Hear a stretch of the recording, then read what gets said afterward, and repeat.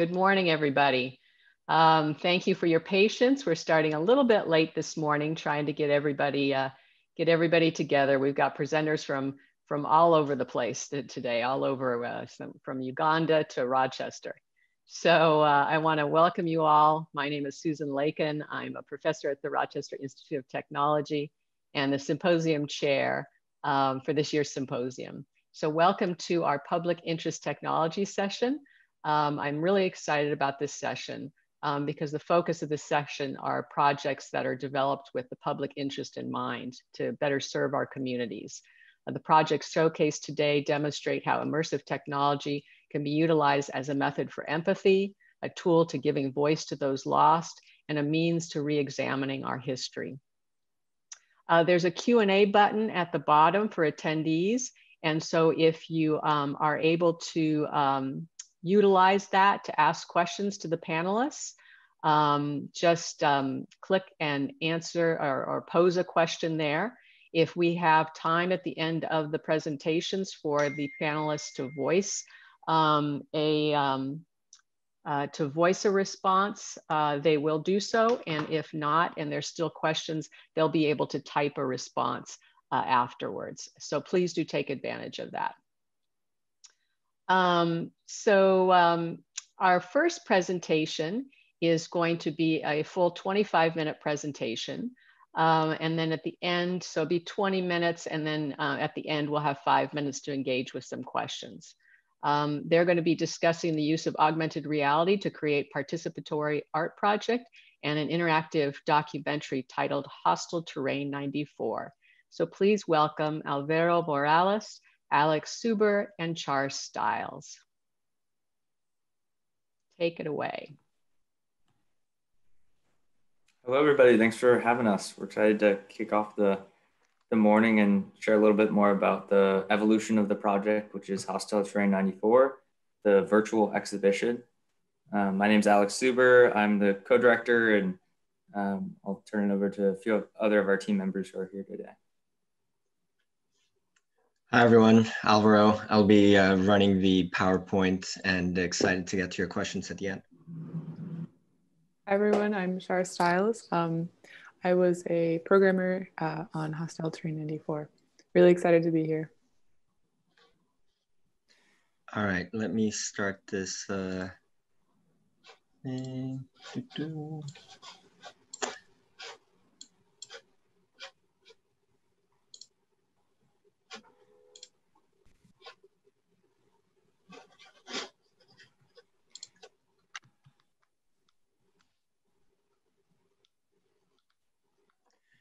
So the beginnings of this project, it's a partnership with Jason De Leon and his project called Hostile Terrain 94, which is run by the Undocumented Migration Project.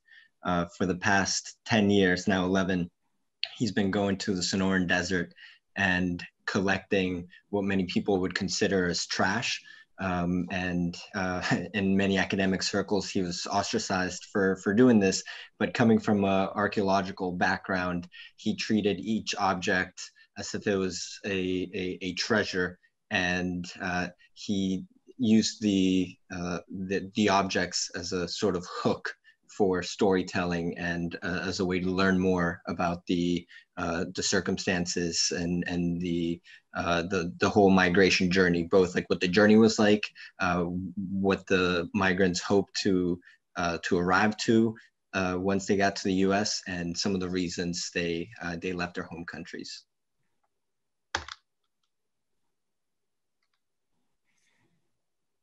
I can talk a little bit more. So this is the evolution of the desire to map the deaths on the U.S. side of the U.S.-Mexico border.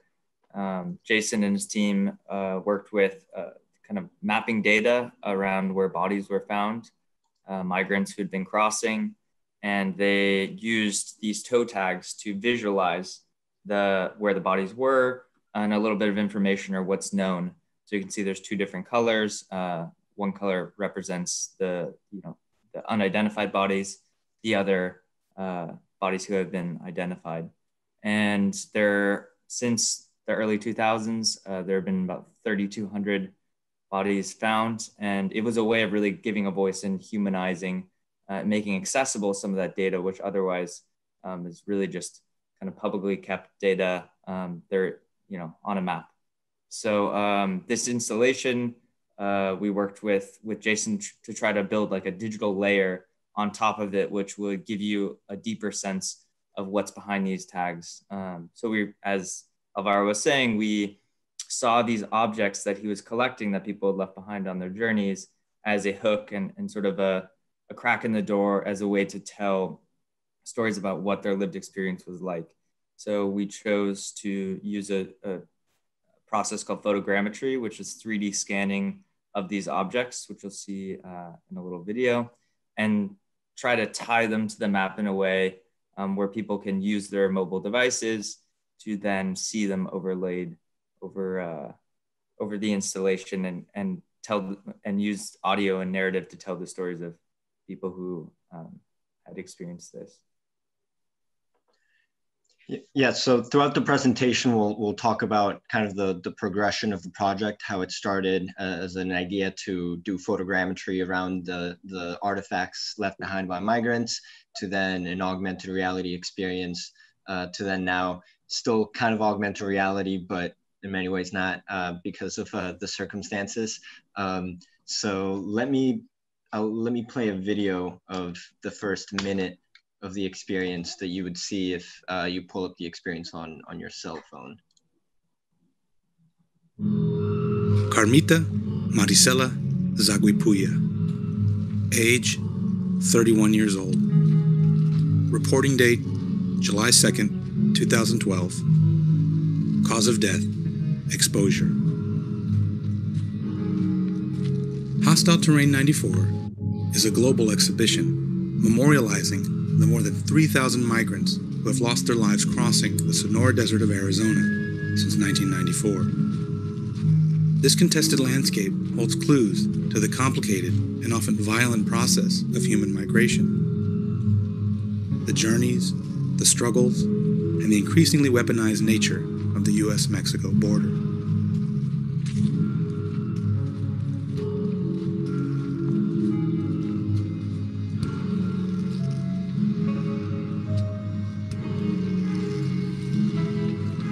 In this experience, you'll be transported to the desert and hear firsthand accounts from witnesses to this silent crisis on the border.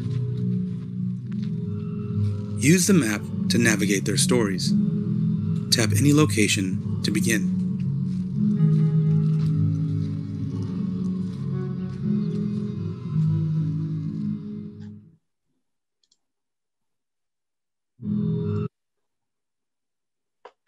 So once viewers get to that that menu screen, they'll be able to navigate 5 chapters, and we'll talk a little bit more about them later in the presentation. But quickly, Alex, do you want to quickly go over our previous work and how we came about? Yeah, so Alvaro and I met through the medium of virtual reality. We had both been working on longer form documentary projects that were in room scale, interactive, immersive environments. We had kind of explored the medium and some of the things that it can do. We were leveraging immersion and the ability to kind of surround viewers with the story to tell perspectives. And the thing that we struggled with was reaching audiences. We'd been to film festivals and some showings and kind of distributed online, but the ability to scale and connect outside of like a smaller circle was a bit tricky. So we had kind of put our heads together and started thinking about ways in which we could distribute these stories and experiences and use the same elements and dynamics of the technology, but on people's mobile devices versus like very kind of specific virtual reality hardware. And so we worked together to develop this concept of building an augmented reality experience with Jason De Leon's objects that he collected, and use those as ways for viewers to kind of jump into the story. And I think we have a video. Yeah, I think this is one of the,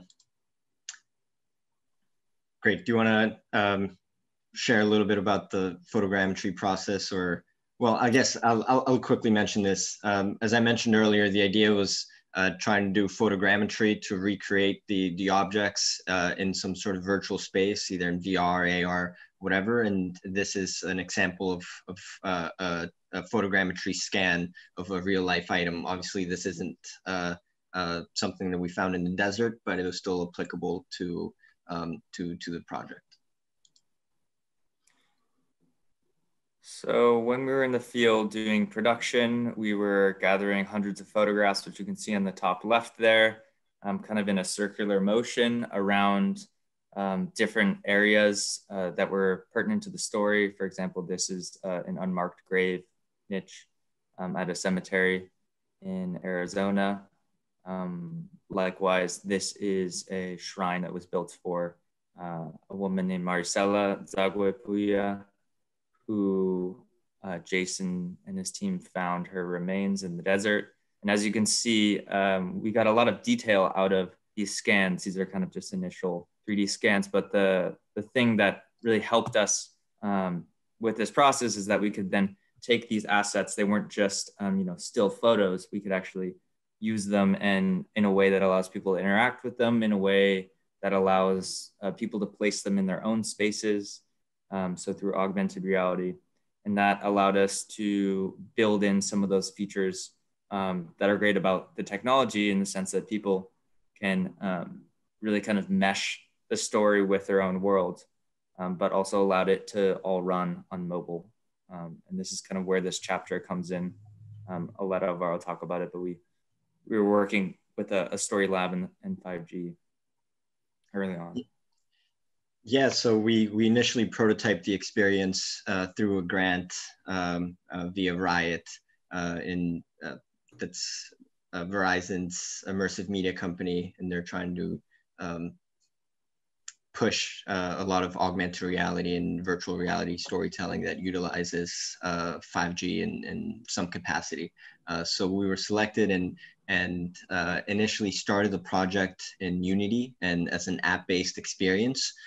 Throughout everything we've been doing, we were trying to get viewers closer to the desert to see what it's actually like.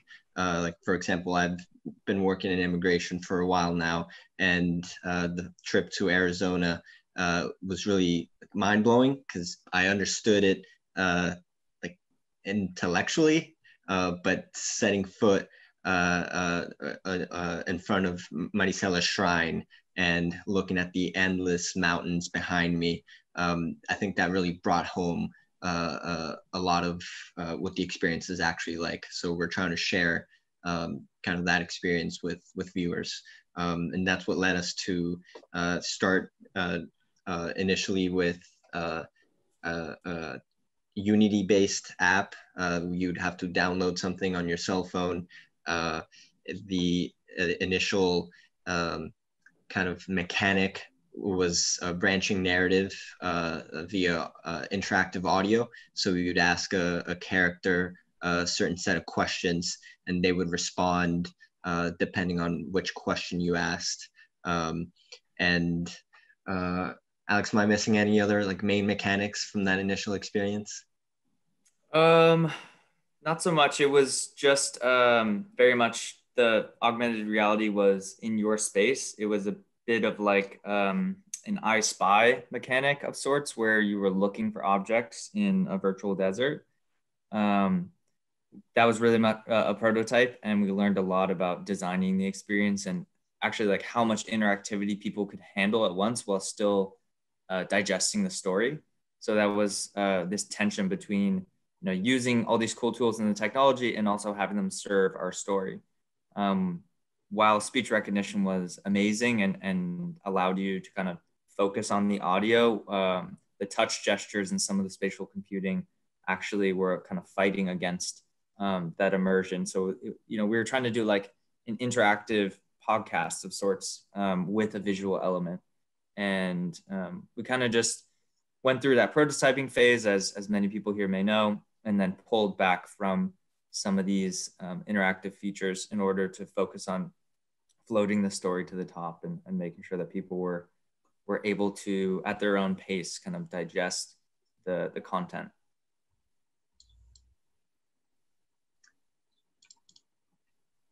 Okay, and this project's greatest asset was the partnership with Hostile Terrain, the physical installations that were originally going to take place at 150 locations. So we were really excited to create something that would pair with those installations, because that alone would give this immersive media project a wider audience than most projects, because we would immediately have this built-in audience through the partner institutions. So here's an example of what we're going to try to do with the augmented reality component at the installations.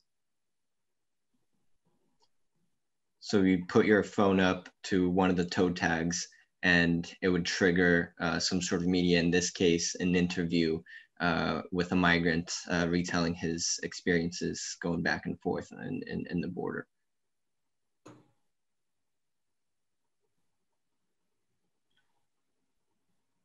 You would also be able to trigger 3D models. Again, these are just rough mock-ups, more to essentially just give an idea of what was possible. And the cool thing about this, and kind of what, following up on what I touched on, was that it's all able to run in the browser. You don't need any specific hardware. You don't even need an app downloaded. It's something, you know, that is democratized and accessible just through like a QR code or through an email link. So that's really what we were going for, was leveraging not only like the storytelling techniques and making them digestible and accessible, but making sure our deliverable format and our kind of deployment was turnkey for all these installations, so people could access it. And I do want to make sure we have time to talk a little bit of tech and go under the hood and talk shop. So yeah, I'm sure Char has. I can either start sharing or you can share the slides. I have the slides here. Great. Okay. So hi, everyone. I'm Char Stiles. I'm super happy to have been included on the tail end of Hostile Terrain's journey, because definitely the iterations that have, you know, Alex and Alvaro have gone through is really fine-tuned the experience, and the technology is used as like an embellishment to the content. And so I'm going to speak really quickly because that's what the technology is, basically a vessel to talk about the content. So I could do next slide. So like I said, hi, I'm Char. Next slide. My pronouns are she, her, or they, them, and I'm a programmer. Okay, next slide. And so these are the basically like the technologies that are used. It's all JavaScript. I use Three.js to render the graphics, DepthKit.js to render the interviews, Glitch.com for hosting, Express, and Browserify for like the app architecture. You can hit next. Yeah, so that's basically all that was used. It's been a lot of tech iterations, especially to like get the story where we really wanted it to. So it's kind of like wrangling the tech in to be able to tell the story. Next slide. So I have a beginning. Also, I included like an early kind of prototype. I guess it goes along with what was showing before, that we had an idea of the hero mark. So it was a marker, and then there would be like a portal that opened. I just wanted to show like a very, very early prototype where you could like gaze inside. Next slide. And yeah, that's that's all it. I also wanted to just say like thanks for having me. It's been like a great it's been an amazing like combination of tech and storytelling that you know, as a programmer I don't really get to experience a lot. So thank you for having me. Yeah, and maybe we can show you, if you flip back a few slides, like one chapter just to close this out, what this ended up looking like, because we've just gone through the kind of background, but we'll also at the very end of this, like when we do Q&A, we'll just pull up the link and you can actually snap it with your phone camera and try it yourself after this. So this is the kind of one example of a chapter. My name is Bob Key. I'm from Tucson, and I'm with Tucson Samaritans. The type of aid that we provide the migrants in the desert is food, water, medical aid as well, and if needed, transportation out of the desert.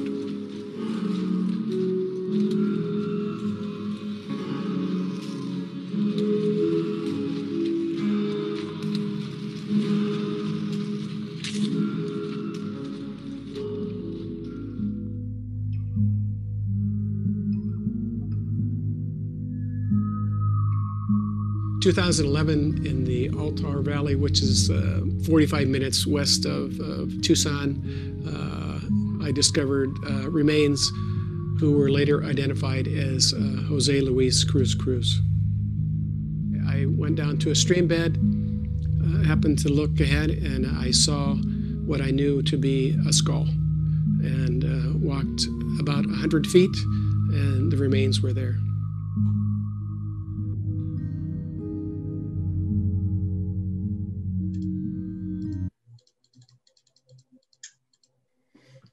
So this is the link to the latest experience. Still in a soft launch process. We'll be releasing it in 2 weeks, I believe. So please check it out. Please give us your feedback. And there's our contact information.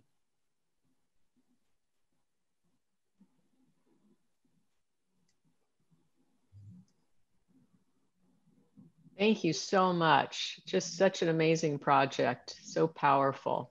I just appreciate you all sharing that with us. And my understanding is that you're bringing the exhibition to RIT in the near future, or at least trying to arrange that. And I am very excited to be able to hopefully we were able to host that. So again, for attendees in the Q&A box, if you have any questions, we do have a couple more minutes left. So I encourage you guys to address any questions. Our panelists, if you have any questions, you can also use the chat box and pose some questions there as well too. It's Friday morning. People are a little quiet this morning. Here we go. Can you all see that? Yeah. I think I clicked answer live. Yeah. So the question was, what was your photogrammetry process? It's a great question. We experimented with a few different types, and there were kind of two different scenarios. One was like a controlled environment where we were in a museum and we had access to the archive of Jason's artifacts. And so we had like a green screen set up behind our objects, and we had a turntable. So there's this Lazy Susan type turntable and just like a mirrorless DSLR camera. And we would set the turntable to turn, and we would take about 15 to 20 photos from all angles. And then we would do that from different vantage points. So you can capture the full 360 volume of that object. And then we used a piece of software called Reality Capture, which I would definitely recommend. That runs a kind of computation algorithm on all those photos to find the relationship of space between the different photos, which then spits out a very dense model of that photo, or of that object rather, like a 3D mesh and a texture. And then the process that actually ended up being the most time-consuming part is optimizing that model. So for anyone who's kind of in the 3D world, like we're talking about tens of millions of tries or polys. And then we need to get that down to roughly 5 to 10,000 tries at most for a file delivery size of 1 to 2 megabytes to run on a browser on your phone. So the process is really starting with as much data as you can and then whittling that down into the smallest deliverable package you can in order to distribute it over the web. Great, thank you. So it looks like we have one more question here. Can you tell us more about the grant writing process and the relationship with Verizon as a funder? Sure, I'll quickly answer that, and maybe if we have time for that last question, we can get to it as well. Grant writing process was pretty simple. They had a open call in December of 2018, I believe. And we were part of a lab, and then we pitched a project a few weeks later as part of the lab. And Verizon was very hands-off, for better or for worse, in our case, better. I was a little surprised that they funded this type of very political project, and was also glad that they were very hands-off. So it looks like we've run out of time, but we do still have a couple of questions in the Q&A. So if you all wouldn't mind answering those by typing in your answer, and then everybody would be able to see that answer as well too. Excellent. So again, thank you so much. Amazing project, and look forward to having you guys to RIT. Likewise. Thanks for having us. So our next full presentation is from a group of University of Pennsylvania undergraduates who created the first AR tour to investigate their university's historic ties to slavery. Presenting are the students VanJessica Gladney and Dallas Taylor. Also joining them are Kathleen Brown, Alexis Broderick, Meaghan Moody, and Matt Tidridge. So welcome. And if you guys want to turn on your videos. And I think, Dallas, are you sharing your screen? It's VanJessica, but VanJessica. Okay, so I will let you take it away now. All right. Yeah, hello everyone. Nice to virtually see you, I suppose. I'm Dallas. I'm the project manager for this project. Someone else wants to go next? I got popcorn.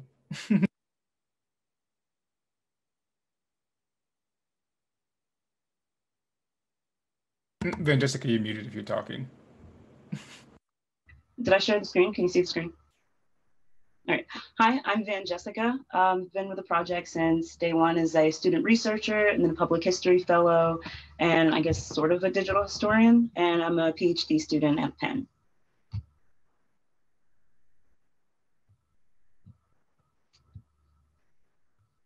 All right, so let's get started.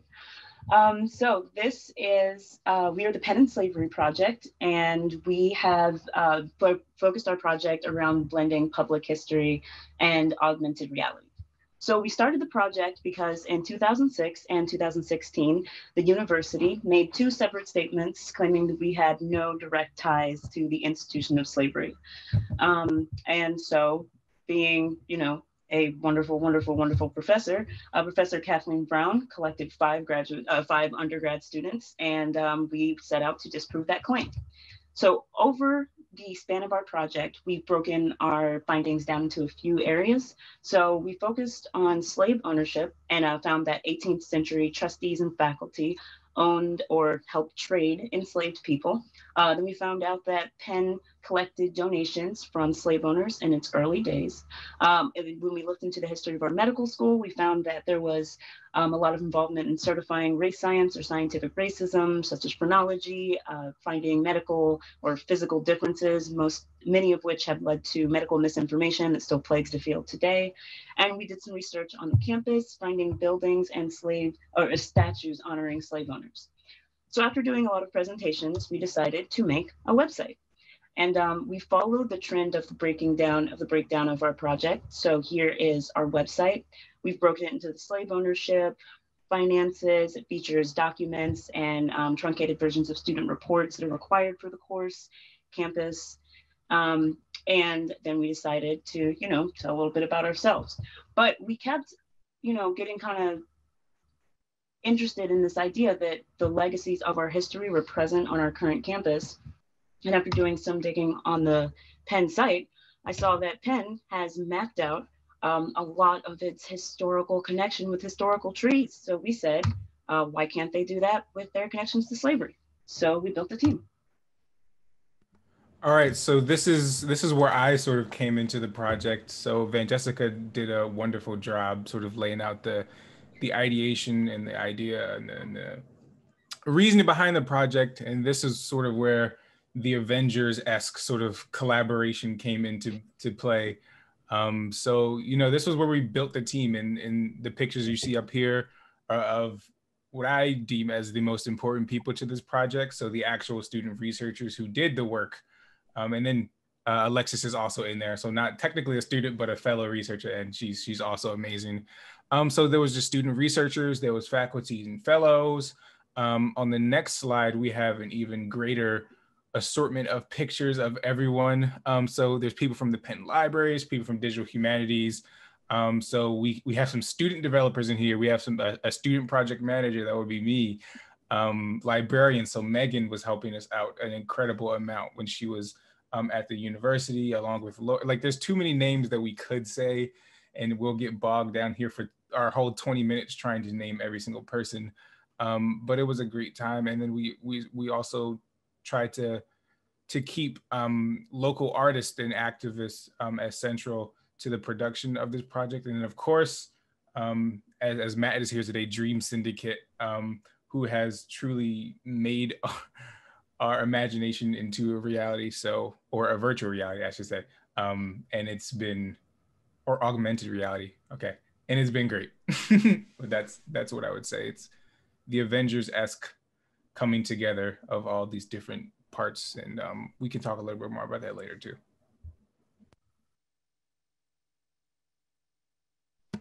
And so the Avengers assembled and made the augmented reality app.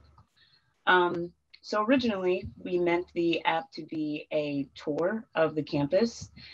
Oh no, hang on, it's really bad quality. All right, so we originally wanted the app to be a tour of the campus, but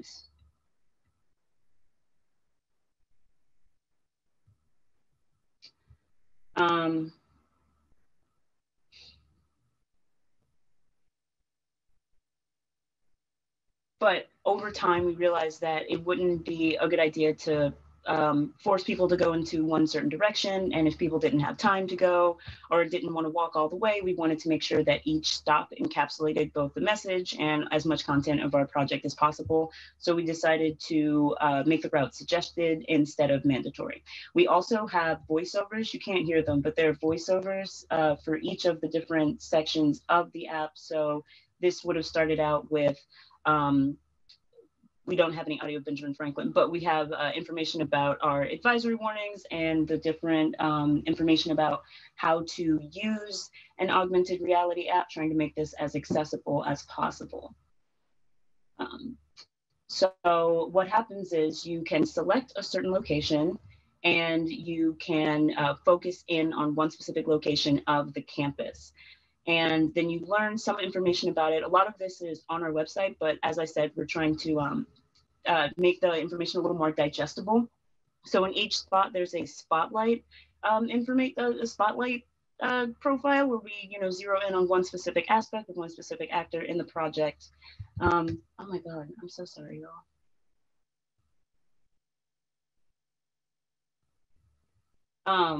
So for this one, this is the slavery science, talking about the medical school and also focusing on the Penn Museum. One of the cool parts about these stop pages is that we decided to kind of invite the viewers into our research process by giving them some views of the archival documents and primary sources that our students have used to do research. So people can kind of do the research with us. And then one of the coolest parts of the project is where we introduce the AR. So you scroll all the way to the top and then you click this wonderful Start AR button and the AR experience begins. Now, the great thing about this one is that we wanted to bring the artifacts and items that were in the museum outside of the museum to move what was considered a private history to public history. So the dome spawns and all these artifacts are all surrounding you. And then if you press different artifacts, it comes with information and contextualizing the artifacts in a way that some museums don't do it as well as we would like. So we decided to contextualize the artifacts that we are bringing to our viewers. Another stop that we did was the generation stop. So if you've been to Penn's campus or not, this is the Generations Bridge. Basically what happens is there's bricks all lining here, fancy people who've donated things and their names names are on buildings, and it kind of creates like a long list of legacies and names of who helped build the university. And we felt that some stories were left out, so we decided to add to that story. So it's on the other side of campus. Click, go in. Once again, you have the different information. The spotlight is a specific archival document. And for this one, this is a sharecropping document that focuses on the actual historical lineage of the student researcher who conducted this research. She was a Penn alum when we started this project, and now she's in my cohort at Penn grad school. So this might be one of my favorite stops. So we rendered, it's so cool.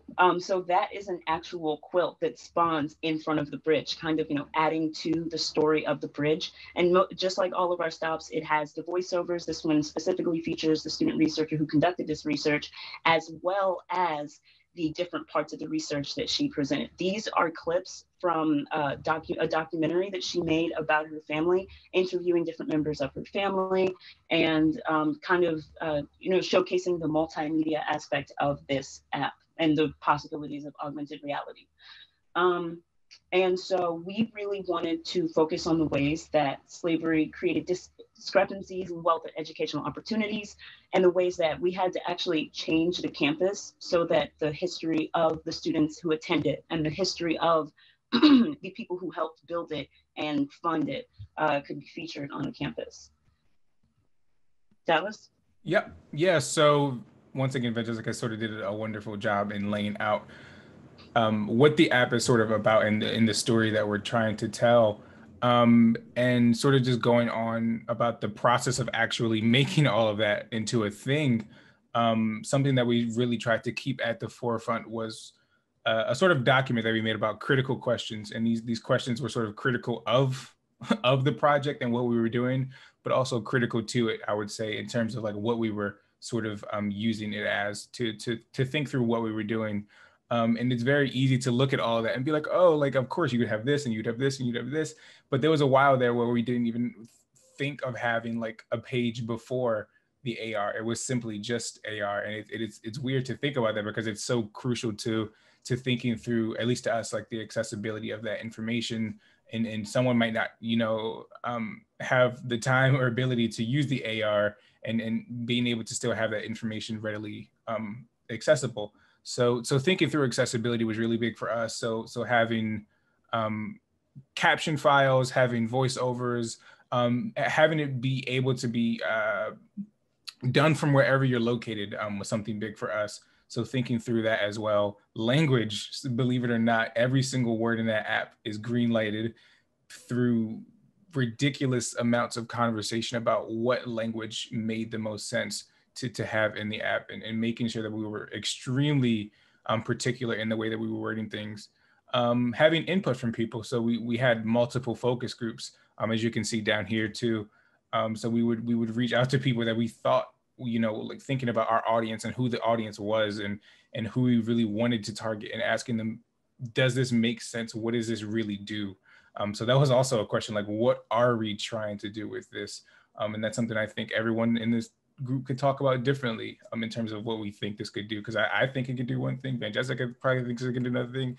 Everyone in here thinks it could do something. But then also being very critical of AR as a tool. So like, what does augmented reality actually offer? And that was something that we really had to grapple with at the same time.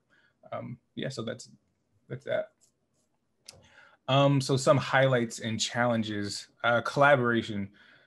This was a highlight and a challenge, I would say, because it was the best of both worlds in terms of, you're getting all these different perspectives. You have these student developers that have never heard of this history before, and sort of forcing them to think about this history, and then having them sort of lay their logic of software development and coding into the framework of what we're doing was extremely useful for us to in terms of the ways that we thought about what was possible. Because for some of us, it was like, oh, so we can do that? We can make that a thing? And that was, for the first month, that was about the only conversation we had, is about what was actually possible. having artists come in, having activists come in, having fellows, designers, researchers, like et cetera, the list goes on. And I was having trouble sort of trying to develop these categories because at the same time, so much of us exist in both of these roles at the same time. So this is sort of an in-betweenness for a lot of us. A big highlight for me, and this is, I was sort of thinking about it last night when we had to sort of get ready. I think it's sort of like a culmination of a group learning experience. Like the app itself, when I look at it, I'm like, this is just like everything that we sort of learned for the past 2 years, just put into one small thing. And in the many iterations that it's been through that people won't see, like the different sort of mock-ups and whatnot. And there was ridiculous amounts of trial and error at the same time. Like this is, you know, and we have Dream Syndicate to thank time and time again for making it work. But there was trial and error throughout. And if VanJessica, if you could show what our plan was for it, you know, this was our original plan in 2019. So we started the app in about May. We were like, all right, by July 15th, we're really gonna finish this up. We're gonna get it on the App Store. And it's still not on the App Store. It's very close. So don't think we're not doing something here. But this was the original plan, and it shows that like it's not, you know, always what it's meant to be. And I think what was really important for us throughout that process, that was keeping it student-led at its core in all aspects. So whether it be VanJessica, myself, Malkia, who was extremely useful, that's a terrible word, extremely influential in this project. The student developers and designers, student artists who sort of helped develop the art behind the app. But I will say faculty and staff were there supporting us every step of the way. So Kathy, Alexis, Meaghan, Lori, like there's so many people I can name, Kim, Katie, like there's too many people. I was trying to get some important names in there. Yeah, so like that's the only way this project was able to make it this far, because of their support and because you know, we weren't able to finish that first summer, which was a ridiculous timeline looking back. But yeah, those are some of the highlights and challenges, I would say, of the project. Not coding challenges, because I mean, Matt could probably answer some of those questions better than I could. Oh yeah, no, we didn't do any of the coding stuff. But Dallas is absolutely right. We do have a credit section on our website, and there's so many names that just helped us build this project in ways that would not have been possible without every single person, every single organization, support from every single administrative person, roommates testing the app, just cats keeping us awake so that we could continue working on this. It was just, I don't know, it's been really cool watching all these different pieces of our university and our community come together. I don't know how to exit out of this.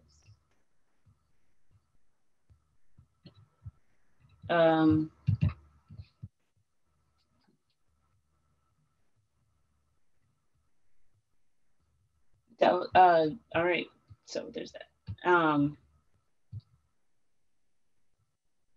But because we all came together, we really combined these different elements to make a public archive. So here is the bell that features very largely through our project, through our research, and is the symbol of our project.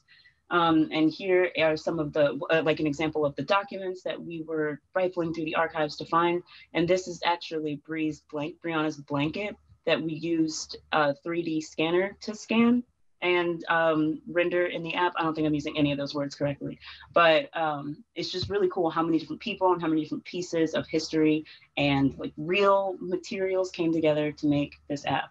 So thank you for listening.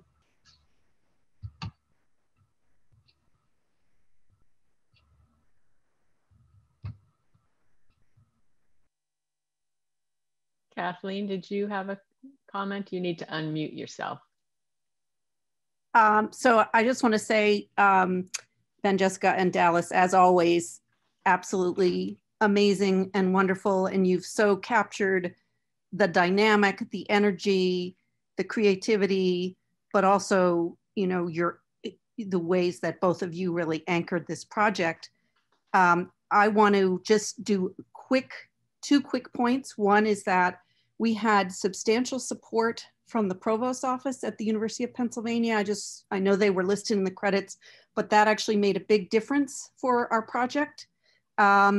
We also had some early advice and guidance from Monument Lab, and I just want to be sure we kind of did a shout out to them. We partnered with the library at Penn, which is Meaghan's and Katie's part of this, and Dallas and VanJessica have already acknowledged them, but I just want to be clear that that was a really key partnership.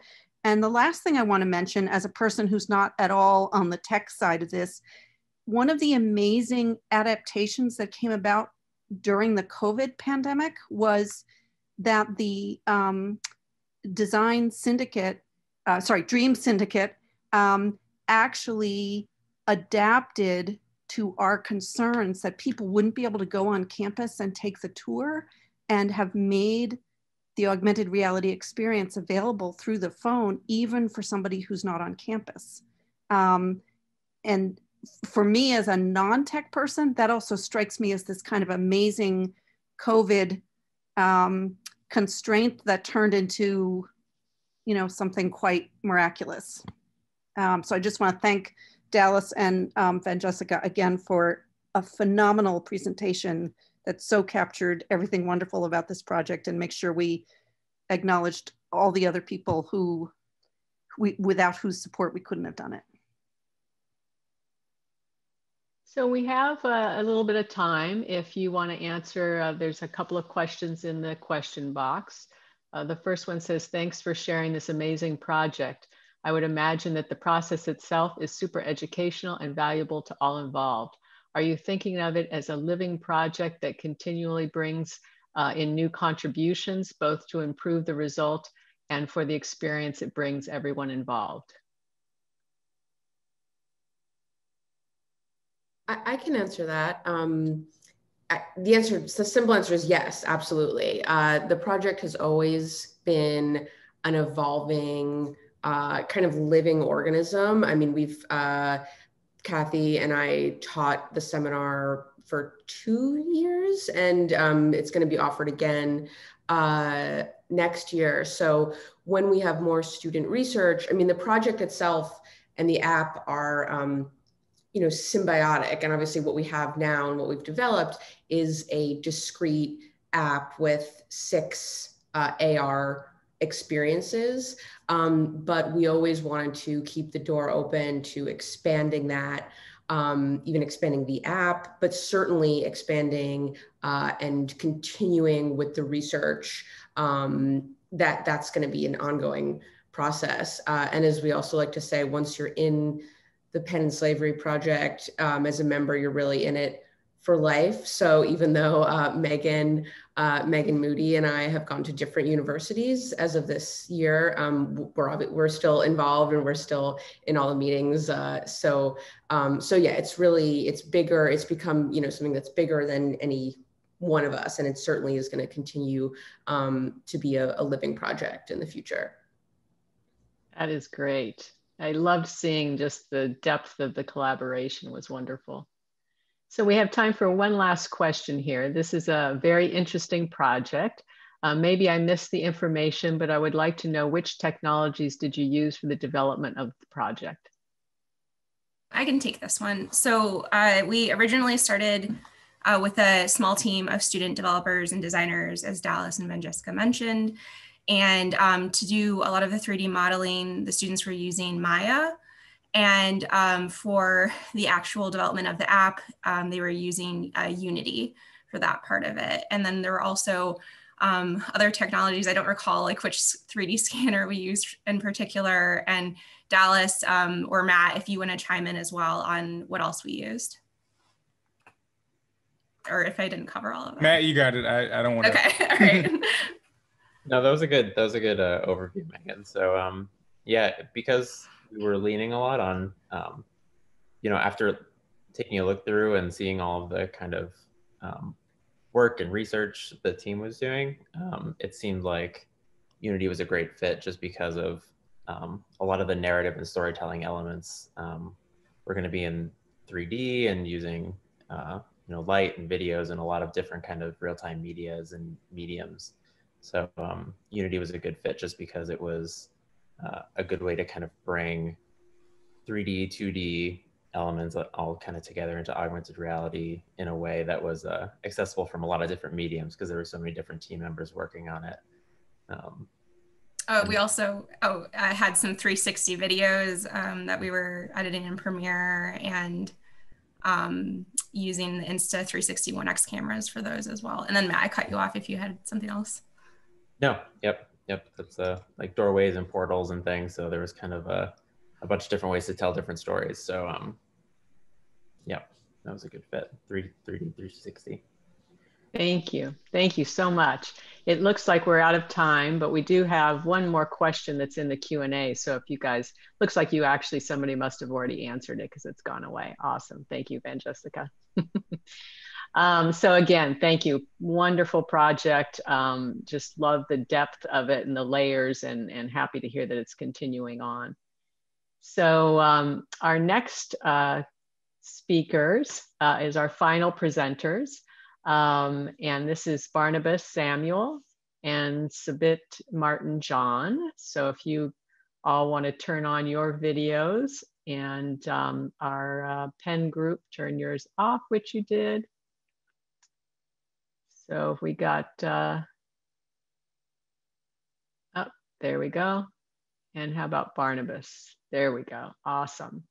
So Samuel and, or I'm sorry, Barbabas and Sebit will be giving a 10-minute flash talk to discuss how they're using virtual reality for peace building in refugee camps of northern Uganda.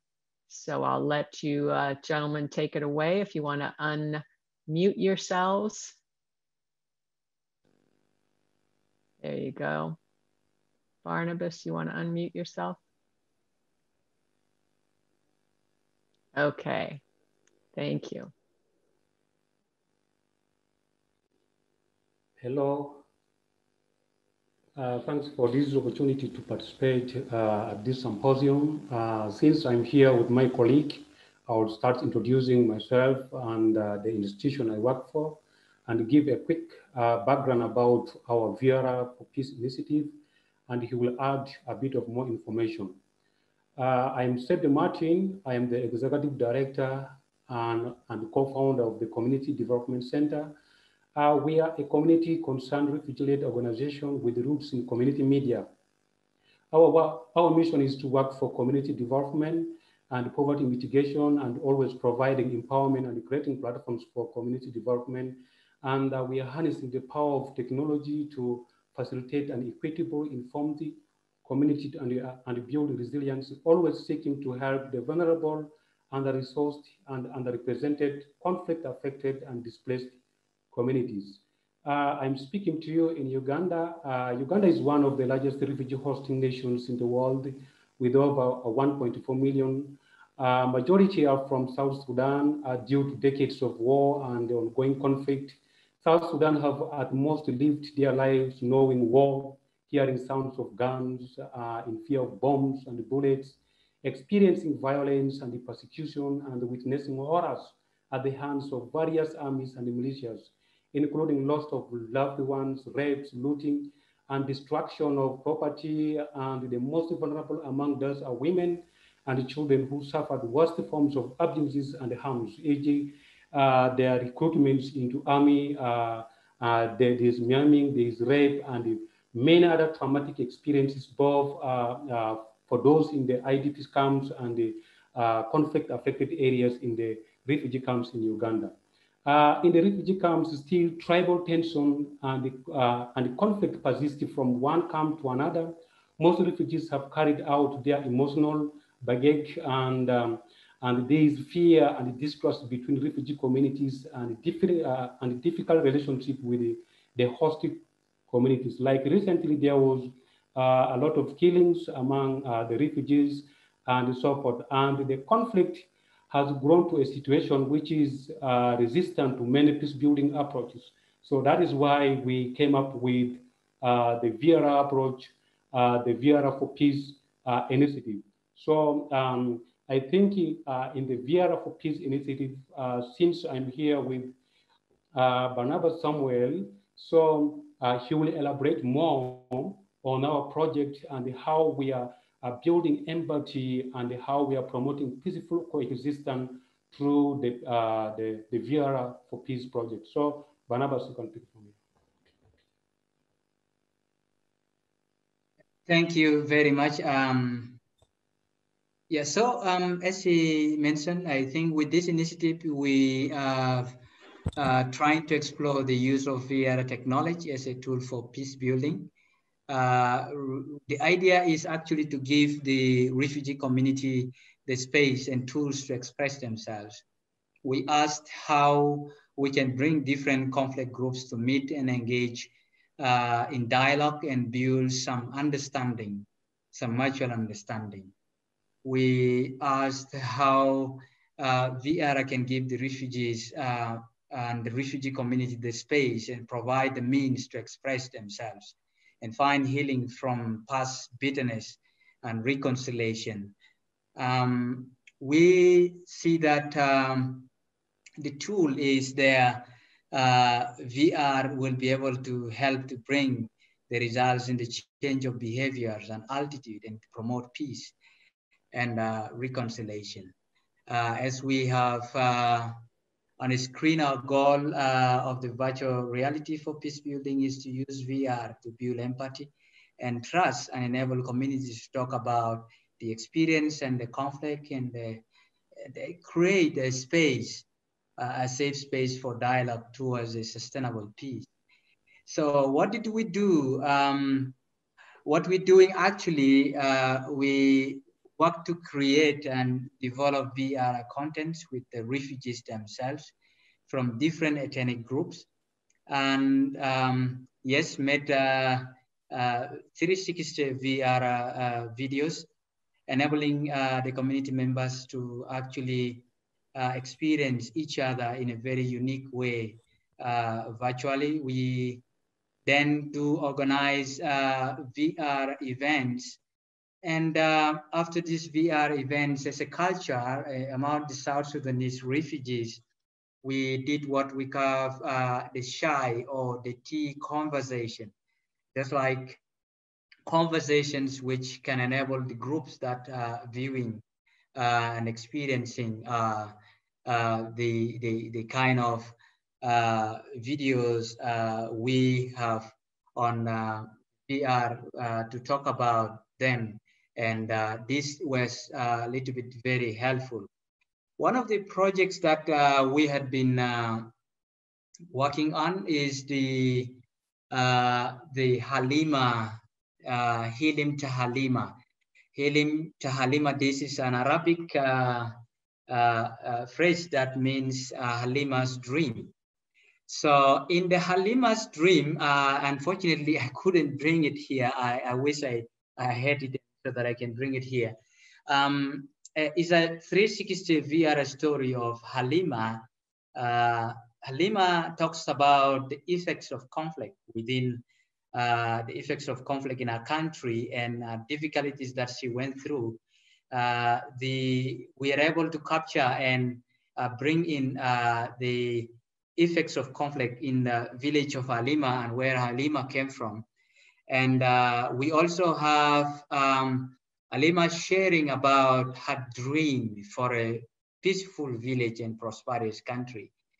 And talking about what she thinks is necessary to realize this. So similar projects, we worked on similar projects as part of this pilot, a number of 2 or 3 projects, but specifically on the Halima's Hilim to Halima project, we intend to see that it projects the reality and provokes change of perspectives and bringing these communities together in a way that they can build the next community and the future they want. And it creates a kind of vivid awareness on the effects of conflict and enables communities to make a resolve to end it all and etc. So this is basically what we had been doing in Rhino Camp. We had been organizing series of events, and we also enabled we do something using this project. We enable communities from the other ethnic group and villages to be able to meet each other. And what we do is, like, as my colleague stated earlier, the kind of conflict we have in South Sudan continues to be a problem in such a way that even in the settlement, communities and ethnic groups from other settlements could not easily come to other settlements where there are different ethnic groups. And so what happens is through VR, we enable these communities to be able to communicate among each other, experience and meet each other and dialogue. So this is particularly why this is becoming a very kind of important initiative. This was recently in Afua 3, and where we have, as you can see in the background, is Afua 3, the refugee settlement in northern Uganda. It's still a pilot project. We just started it a few months ago, but we are really excited how this is happening. So far, right now, we have a number of groups in different villages that represents all the ethnic groups in the South Sudanese refugees and other refugees, particularly in the settlement, that are working together to create content and tell their own stories. So VR 360 storytelling becomes very important through using this initiative that is so helping right now where we are working. Particularly, we are working in Afua 3 and Tika zone. And as my colleague was stating, even this year we have a series of conflict that has been happening in these places. But through this project, we are happy to see that community members have the opportunity now through virtual reality to share perspectives and share the reality and work together to build the community that they want. So that is so quick from us. I don't know whether my colleague want to get back and say something about this, but thank you very much for listening.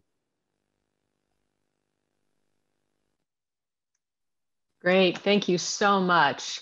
Just a really important work that you're doing, and we're really grateful that you joined us today to share that, yeah, the work that you're doing. It looks like, oops, can we maybe put your contact information back up there for a minute? I think that was a little quick. I'll let you share screen again, just so everybody gets a chance to record that.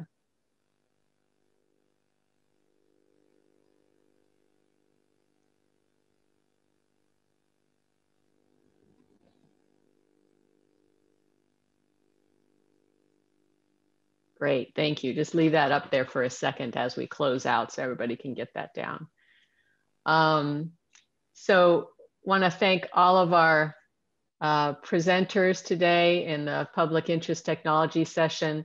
I think it's just extremely important that as we're developing this new immersive technology, that we're very conscious of the consequences of the technology on society, and also to utilize that technology for the public good. So I applaud all of our presenters for these amazing projects that you're all spearheading and taking on this new evolving technology for the public interest. So we are going to head to the Hubs rooms.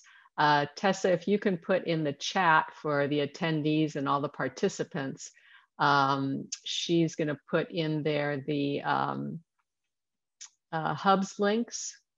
I'm just trying to pull up my chat box here. So she has those Hubs links up there for you all.